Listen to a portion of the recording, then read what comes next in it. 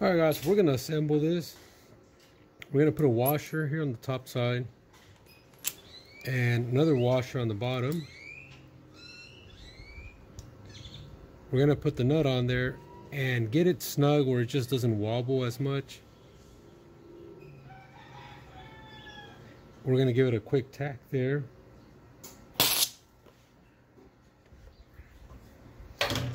Just something small like that will hold, and that keeps this nice and snug, no wobble. Now we're going to put this rod in here.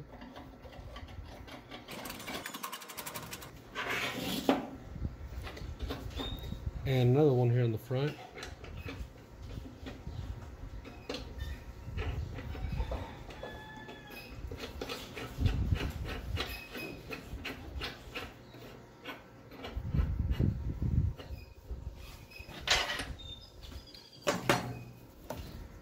Now the plasma cutter is going to be holding this piece of pipe here, and we just got to determine the height.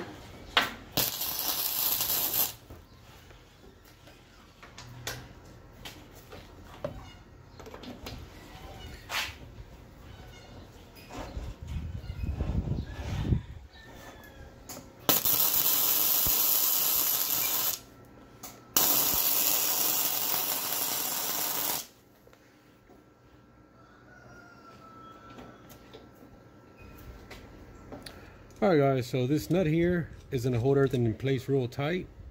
That way this won't, swing left or right.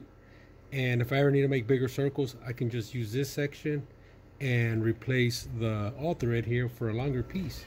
Alright guys, I need to make a circle that's 12 inches and 3/4. And it's going to be our first attempt here. So from the center here to the center of the bolt, we're at 6 1/4. So that should be about 12.5 inches. So we'll give this a try and see how she does.